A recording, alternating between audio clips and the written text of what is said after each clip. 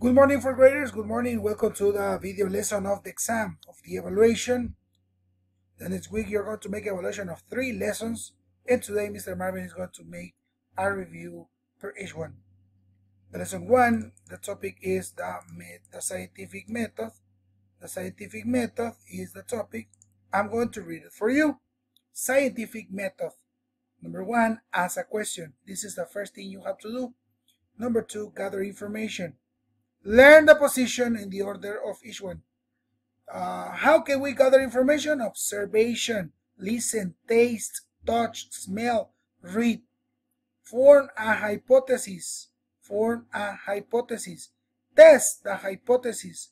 Doing experiments or experimenting the same hypothesis. And the last one is share the results. Share the results. These are the what is a hypothesis? Can be a specific with prediction, right? Describes in concrete terms what you expect will happen in a certain circumstance. This is the definition of the hypothesis. Scientific method. This is the topic, the scientific method. I'm not going to read. I will go to the classwork and I'm going to explain in order what does mean and about what is the evaluation. Okay, classwork. Circle the letter of the best answer to each question below. A guess or opinion will be shared with the scientific community, cannot be proven, can form the basis of a hypothesis, does not need to be tested. A guess or opinion. Option A will be shared with the scientific community. Very good.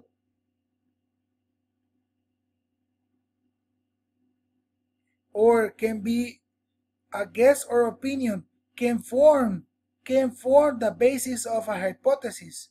Is the number 3. Will be shared with the scientific community is the result.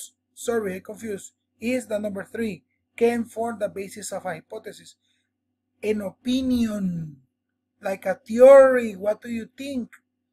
The result, when you finish the experiment, is the one that you're going to share with the scientific community. Okay. Hi. Number 2. Which of the following will make a good hypothesis? And we have 4 options. Mr. Marvin is going to give you 4 examples of 4 hypotheses, and you're going to choose your favorite of the one you think or you consider is the best, right? Don't complain. It's not going to be difficult, this part. If an experiment fails to confirm your hypothesis, what is the next step? If an experiment fails to confirm your hypothesis, what is the next step? Find another solution, make another hypothesis, keep trying the same experiment, or use a different theory. If an experiment fails to confirm your hypothesis, what is the next step? What do you think? Can we use another theory? No, because it's the same theory, and maybe we can make another hypothesis, right? Make another hypothesis. We cannot keep trying the same experiment because the experiment failed. And find another solution? No, because we need to make an experiment. So the answer is to make another hypothesis and test it again with other experiments. Write your answer on the lines below. Explain why your answer to question 2 makes a good hypothesis. Okay? But don't worry, this question is about the experiment, right?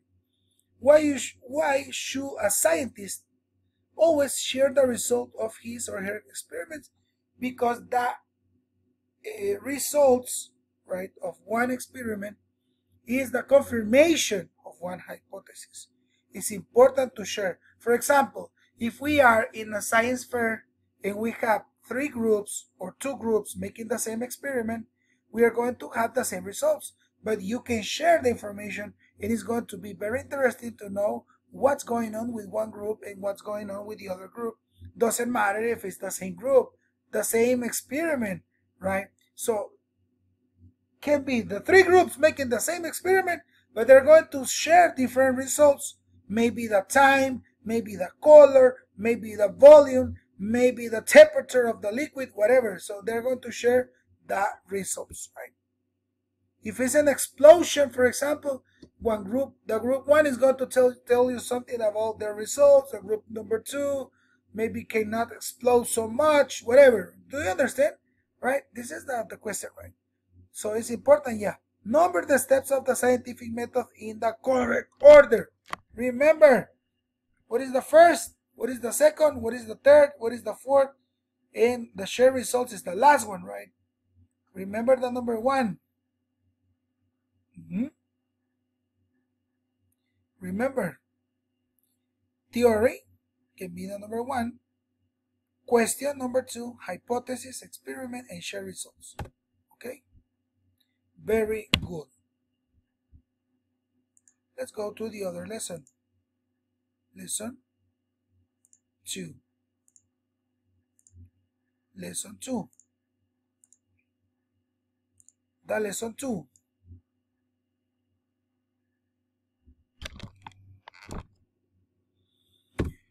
The lesson 2 talk about the scientific detectives, right? Look at the picture, and we are going to see a scientific kid or scientific detective. I'm not going to read all, just the classwork, because I need some important information.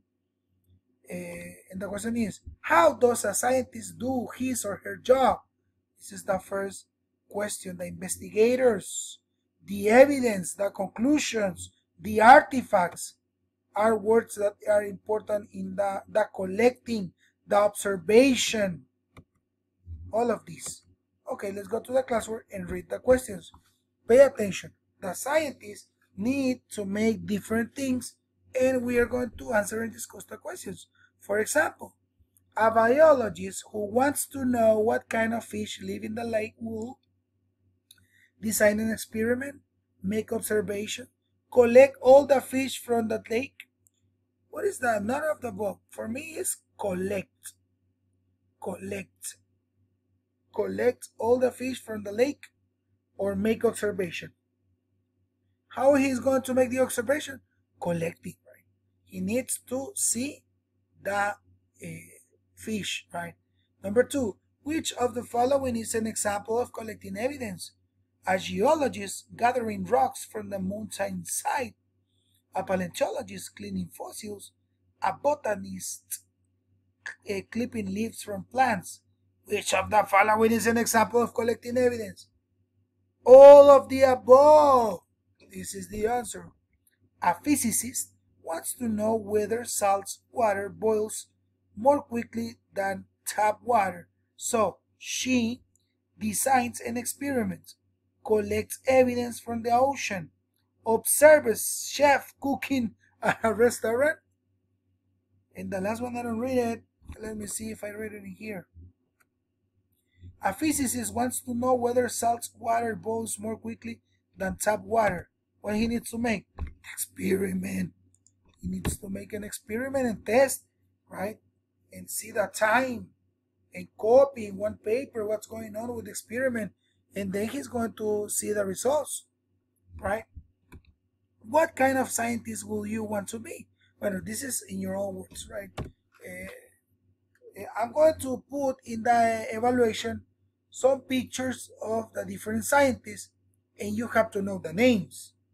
Paleontologists, archaeologists, botanists, zoologists, physicists. So you're going to see the picture and you're going to tell me the name and you're going to select in the evaluation. Super easy. You're going to know who is a doctor, who is a paleontologist, the different scientists, right?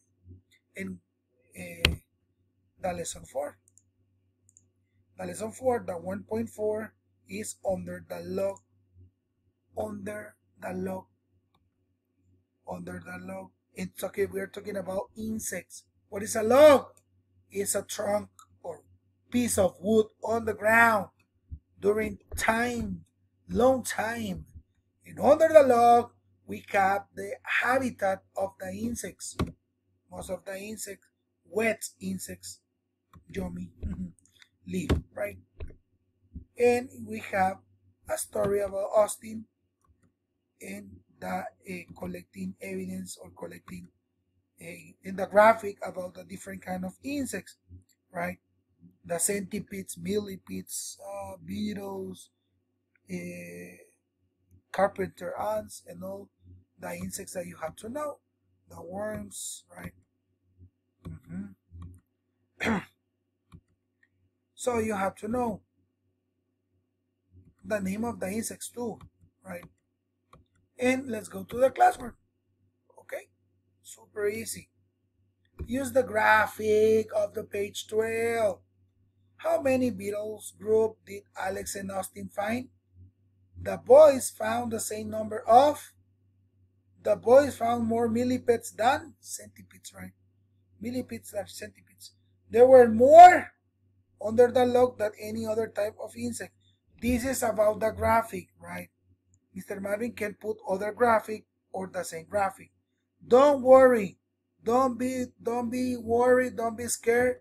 The evaluation is going to be super simple and super related with the topic, right?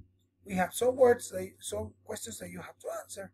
How did using a bar graph help Alex and Austin organize the information they collect? Because it's statistic, right? The results in numbers in the graphic are important. Why were not the boys successful with the first log they tried? Because they were in other place looking for another small log and they didn't find the amount of insects they need. How did they solve their problem? So they were looking for other log, the bigger, and they found another amount of insects, right? And when the boys examined their bar graph, Alex said, now, we know the more termites live under logs than any other type of insects. Explain why Alex cannot draw that conclusion, right? You have to know the story. This question is not important, right? In the exam, you're not going to have the same questions, but I'm going to put other questions related about insects. You have to recognize the insects. You have to know what insect is, the name, and you're going to select, choose, associate the different pictures and the different things that you're going to click on. Nada del otro mundo, relajado, va a salir tranquilo, we're going to stay correct, we're going to stay normal, we are going to finish the evaluation, and we are going to start the second partial because we need to advance. Love you so much. Thank you for the people that are responsible. I'm sorry because I couldn't give you online class because today you have exam of art. Good luck in your evaluations. Bye.